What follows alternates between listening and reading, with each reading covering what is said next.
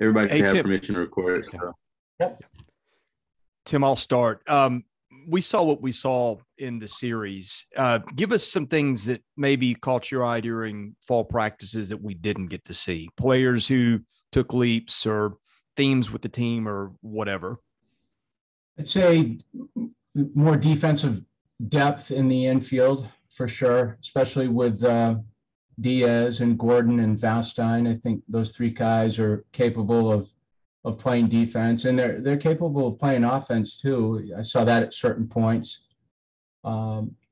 Keegan's development behind the plate, Bulger's development behind the plate, albeit it was the last week and a half where he got behind the plate on a consistent basis. I'd say TJ McKenzie. I like TJ's development as a player. He's been very steady in terms of his approach to what he's doing. That probably would be those are the areas that stand out from a pitching standpoint. Certainly watching Reilly, Carter Holton. There were some older kids who just didn't get an opportunity to pitch this fall, but I would say that out of the pitching staff, I think those are the guys that I would say stood out. What do you think you learned about your pitching staff over the course of the fall? And we need a lot of development. I think that the thing that is tough to gauge is who can handle the volume of being a starter, who can do that consistently. We may not know that until we go through it during the course of the spring, but I think I'd have a hard time piecing that together right now. I don't think anyone's identified themselves in a certain role up to this point. Grayson Moore was another kid that and Hunter Owen are two kids that just came to mind as you asked that question, Robbie, that I thought developed over the course of the fall. But I couldn't really give you an idea of where any of those guys fit right now. We've developed some as starters, potential starters, and then others we've developed them at short dose guys, but that could change as we go into January and February. We're taking the ball away from them for the most part right now, and they're tossing a little bit, but we'll get that going again in December and January and start trying to get a better idea of where those guys fit. Tim, first of all, just why was the final black and gold game canceled? And also it looked like maybe Donye Evans left that first game with some kind of injury. Is he injured? Is he good to go? What's his status? He just had some soreness in his tricep, so we just held him back. But that basically is one of the reasons why guys like Donye and Schultz and Moore had pitched on that Sunday. Had they been held back, then we probably would have been able to accrue a few more innings, but we just couldn't. And when you got down to it, we were going to end up playing a 3 or 4 inning game, and that really wouldn't dignify the end of a series. So we'll have to figure out another way to break a tie. Hey, Tim, I've seen a lot of your falls, and it's rare that I see a freshman get the ball to start a game. You did it in an exhibition game and in a black and gold game with Carter Holton. Now, some of that may be you didn't have as many proven guys as maybe you've had in some years past, and some of that is probably on him. How much of what was the case there in terms of him getting the ball when he got it? I think it was confidence more than anything, Chris. He's just a kid that you feel like can handle situations because his ability to throw strikes. He's very comfortable when he pitches. I saw that from day one to the final day that he pitched. He's got a good arm. He command a breaking ball, and he throws strikes. But I just felt like we felt like even against North Carolina, that wasn't really a leap of faith. It was just plugging someone into a spot that you felt like he could handle it. And whether it was Patrick or him or even Miles Garrett, you just felt like, give this guy a shot. Let's see what he can do. It's a kind of a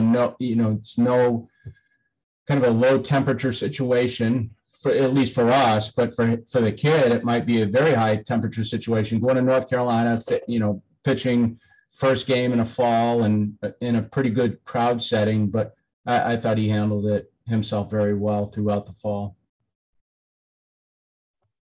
Tim, what does it mean for you guys to see Dansby playing in the World Series with the Braves? And do you think that his experience, going to back-to-back College World Series, and obviously winning in 2014, has helped prepare him for this kind of moment with the Braves? Yeah, I do. I think those experiences really help kids more maybe than they would lead on. But I think Dansby would tell you that, because there's not a lot of times in your life where you play meaningful games in situations where there's a lot of attention surrounded by those circumstances. And he's been in playoff baseball before at the major league level, not the World Series, but he's a kid that continually develops as a player, both mentally and physically. And I think, and I'm not around him every day, I think he develops as a leader too. And he certainly did that in this environment. But yeah, that's to watch him operate in that situation is gratifying for everyone around here. I mean, everyone is a big follower of his, as they are of all of our kids that play at that level. But especially now, when your focus is on two teams and going for the final prize, it's good to watch. But I certainly feel like those experiences in Omaha twice, 14 and 15, in extended stays, 15, 16 days each time, 30 days in Omaha in the College World Series is, I would say, a pretty good internship.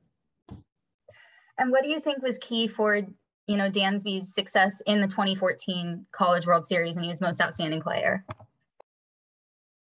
He's driven. Purely driven. He's a good player. He does have tools, but there's a mental side to Dansby where it separates him from other players. He's one of those kids that thinks he can. He's very confident, but it's contained confidence. He's got a controlled ego, and the controlled ego is one where he knows he's as good as anyone that steps on the field, and he proves it. I think going back to the SEC year there, its final year, where I forget what it was, but it was such a gift for Vanderbilt, because I think he felt because there were so many shortstops, Bregman was the other one, he felt like second team all SEC. And I knew at that point right there, I said, that's perfect. That because he'd never say anything about it, but internally you'd say, okay, all right, we'll see. And I think at that point right there, he went off in the SEC tournament and certainly had some big hits in the regional and super regional, and played a very good College World Series too. Tim, Kenneth Mallory was a kid who hit the ball really well this weekend, hits to different fields. It just seemed to me like he had a very mature approach for a freshman. Can you tell us a little bit more about him? Kenny Mallory Kenny Mallory makes me feel old, because his dad was a center fielder at Elon College when I started the program at Presbyterian. So it's come full circle with his dad's, son now playing for me. So yeah, he's a hardworking kid. He's one of those kids that we committed during his sophomore year. Bax really liked his base running acumen and how he played the outfield and his ability to hit. And I think he's a kid that once he gets stronger, he's got a flat swing so he can barrel the ball to different directions of the field. He's got a lot to learn, but I like the kid. I like him because his acumen for the game, his intelligence level, his response to situations is good. He's got a nice spirit about him in terms of being able to coach and teach him. I really enjoy being around him. This is stupid, but the kids are calling him Ken VP because of how he played in the black and gold. But it's more funny than anything. But he wasn't, but yet they made him feel good by coining him that name. With so many players on the team this year that can play multiple positions. How are you kind of approaching the defensive lineups? Are you planning to have players mostly stick to one position during the season, or are they gonna, kind of move around more? Well, you move them around every day, which is something we've always tried to do, especially I would say the last 5-6 years, which is beneficial to us when there's someone that goes down. But I think they need to get used to it. I like the fact that they can learn other ways to enter the entry points into a game because of their ability to play the outfield and play the infield. I think it's one of the first statements I make to them when we first start talking about our defensive philosophy is come prepared to play every position on the field, and don't pigeonhole yourself in one spot. Otherwise, it's detrimental to your growth, which it is, because you can see it doesn't matter the players, maybe with the exception of Dansby, they go up to the big leagues and they play all over. So I think it helps us, and we haven't got to a point where any position has been, that's our third baseman, that's our shortstop, that's our second baseman. And we've got a couple guys that have experience, but because Carter was out, we haven't really termed anyone as a starter at any spot. Tim, what do you think of Rob Gordon so far? I thought, like, when I was watching training, there was sort of like a smooth athleticism there that sort of stood out to me. Yep, there is. He plays with a good clock defensively. He's got a good glove. His throwing arm is accurate. He's just a young kid who, when you watch him, you say the only thing that's going to keep him back right now is strength, but that's just going to be maturity, and he knows it too. And actually, he's got a pretty good feel of the bat too. He didn't have a tremendous amount of success offensively, but not a lot of the freshmen ever do. But I've got a lot of confidence in him defensively, and he runs the bases really, really well. You talk about high acumen. I mentioned Kenny in that regard. This kid has got a real good acumen for running the bases. He wants to run. He wants to go. The only thing you'd give him is a stop sign, because he makes good decisions on when he wants to go too. How do you feel about Troy Leneve at first right now? Is that his primary position, or is he still maybe an option in the outfield somewhere? Yeah, I'd say he's an option in the outfield for sure. I wanted him to play first base just so that if he needed to go there, he could do it. So we didn't really even cross-train him, Chris. We just kept him at first base the entire fall just so he could concentrate on that, not have to go back and forth. But yeah, he's certainly an option in the outfield too. We've moved him around there in scrimmages, but his training time has all been at first base, and he's gotten better. He's gotten better. He's handled himself pretty well. He played some third base and shortstop in high school, but I would say he's probably corner, outfield, first base option for us. How'd you feel about him losing the mustache? That was a good choice. Mustaches don't help some of those kids.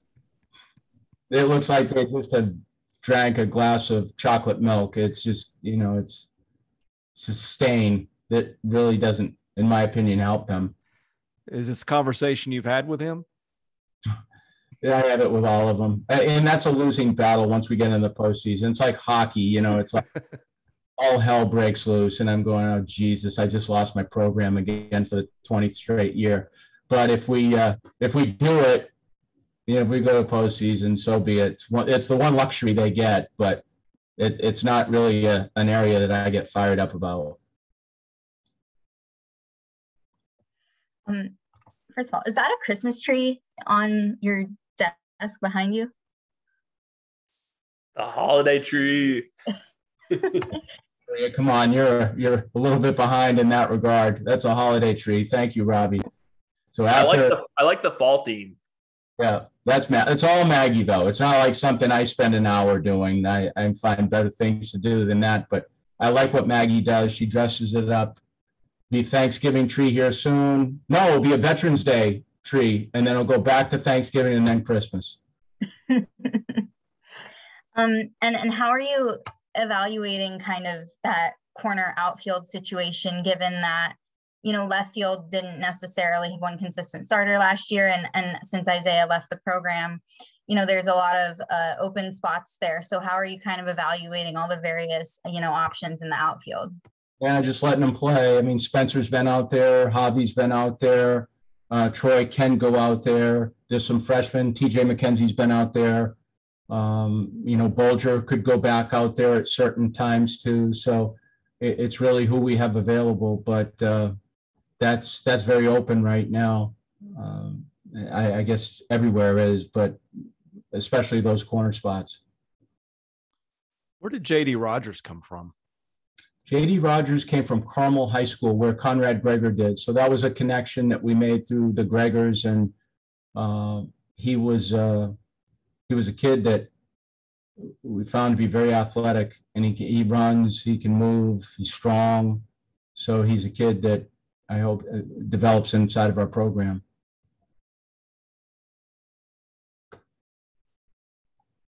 Can you elaborate on McKenzie just a little bit? Because he hit the ball pretty well this weekend. Looked like he'd taken a big leap from where we saw him last. Thought he made good use of his summer. He got a lot of at-bats during the course of the summer. I wouldn't, he may get upset at me for saying this, but I wouldn't see him as a home run guy, although he won the home run derby in that summer league. But he can hit the ball out of the ballpark because he's strong enough. I think the thing that I've seen most out of him is the repeatability of his swing, his ability to repeat, his ability to stay in the ground, his ability to keep his head still, I think, and then the decision-making. I think his decision-making has improved. There's still a next progression for him, but I would say offensively, that's the area I've seen him grow the most right now. And he's competent in the outfield. He's still got to grow that way too. But that kid is, when kids don't get chances as freshmen and sophomores, they make the decision either internally or externally whether or not they want to continue to stay with it or they want to move on. And when he didn't travel to Omaha last year, I was wondering how our exit meeting would go. And that kid doesn't blank. He just, it's like, it's what you want to hear out of kids. It's like, I'm going to make this. I'm going to make this. I understand you've got kids coming in, but it's like, I'm going to do this. And he's just so locked in and driven to play in this program. And I admire that. I admire it a lot. And there's still more growth that has to take place, but at the same time, I give him a lot of credit. Where are you with Vaz and Kolwyck in terms of positions? Because those are guys that have been playing all over the diamond at different points. I'm just curious where you think they both fit best right now. I think Javi's second base and left field, and then could potentially play a little center field if something ever happened to Enrique.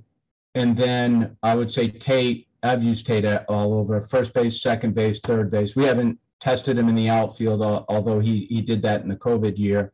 But I'd say right now he's more locked into the outfield spots.